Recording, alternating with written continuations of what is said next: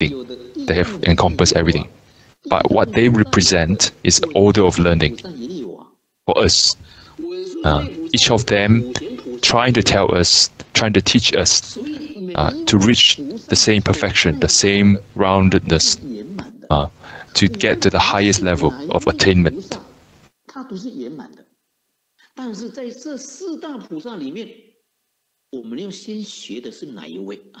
If we follow it, we'll get there. So today,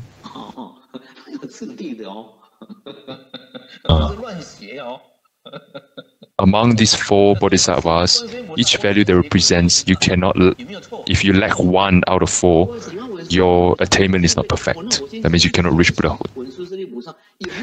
You cannot leave one behind.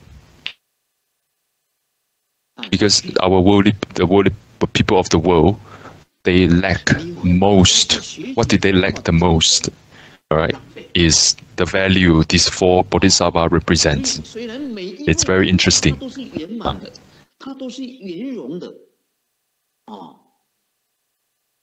Like us, the Buddhists, we want to chant metaphor, we want to be wise. Without Manjushri Bodhisattva, we cannot. But if you want to be as smart, as wise as Manjushri Bodhisattva, without the foundation of Siddhigarbha Bodhisattva, you can't. You can't get that level. Or you want to be as compassionate as Guan Yin Bodhisattva or as Avalokitesvara. But without wisdom, your compassion will not be perfect. You will not use in the right way. Like you walk, you require 2 legs to walk properly. Without one, if you're lacking 1 leg, you can't walk properly. So now we know these 4 bodhisattvas are equally important into our life. They all represent something we need to have a happy life. They're all high wisdoms. Since we understand, like, they are well-rounded, they're perfect. So where do we begin? The order of learning is from the order of learning. The first one is Siddhigarbha Bodhisattva or Dizang. Direct translation, Earth Treasure. We begin from him. When we learn Buddhism, we learn from there.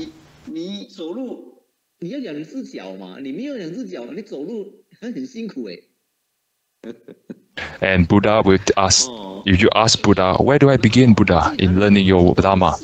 He will point out, learn the spirit of Bodhisattva, called Siddhigarbha Bodhisattva. Why? This Bodhisattva has infinite wisdom, merits, skills. All Buddhas of all directions, of all past, present, future. Why, among so many choices to learn from, we begin with him? Why do we begin from him? Among everyone. Like for us in Pure Land, if we depart from Siddhigarbha Bodhisattva spirit value, you cannot go to Pure Land. Without this foundation, there's no Pure Land for you, for us. So Buddha told us, we begin from him, from his, what spirit he represents, because it's not just there for us to offer incense and flowers. What do they represent? Siddhigarbha Bodhisattva represents our root, our heart, the ground that we stand on. No matter what method you practice, without Bodhisattva Siddhigarbha's value in you, the basic that he has represent. Right? Like the character, if you don't have if your character doesn't have that value as a basis, you could not reach the highest attainment, which is Buddhahood or Anuttara Samya Sambodhi, equally perfect enlightenment. Because without his foundation, you cannot achieve anything in Buddhism. No matter how well you chant Amitabha, how frequent you chant Amitabha, or any other methods of Buddhism, without his value imbued in your character, your action, speech, thought, then you can't have a guarantee to Pure Land. So that's why he represents like a tree. Without a root, how can tree have fruits? Without roots, where are the stems? Where are the branch? Where are the fruit? Where are the flowers? When we live in this world, without our parents, how do we survive?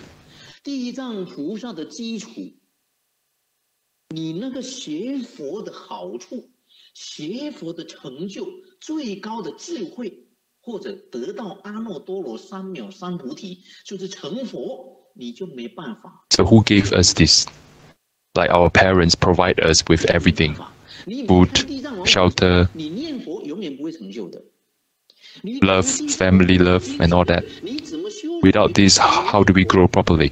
So they are like the roots. The case like when we are very successful in our business, with a lot of money, with a lot of results.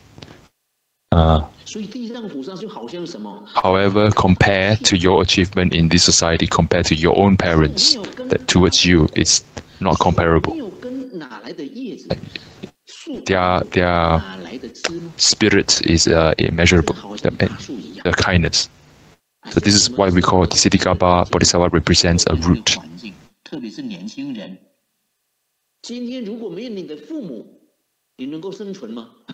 If you want to learn Buddhism, you need to begin with filial piety.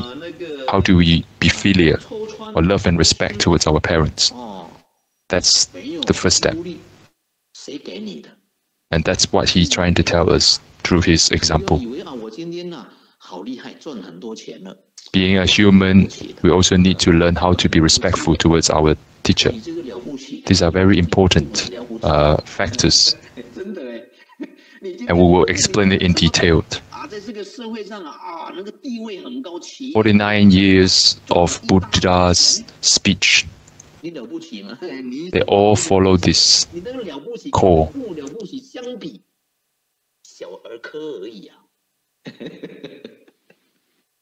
49 years of his speech, it's all about this foundation. You can say it is an annotation of the original vows of Siddhikapa Bodhisattva Sutra, 地藏菩萨本愿经. Look at the era nowadays. If we look our people, our friends, the people around us, observe carefully, friends, relatives, people in this era, especially right now, in this time, including ourselves, why is our affliction so heavy? Why do we find trouble in chanting Amitabha? Have we grown our wisdom? So number one is severely afflicted.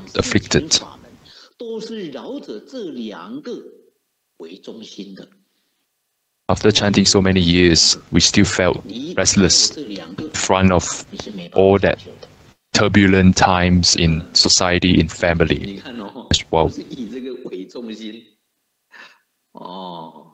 And the cause of all this problem is our roots has been forgotten by ourselves. We forgot the roots, we forgot our foundation to our well-being and characters.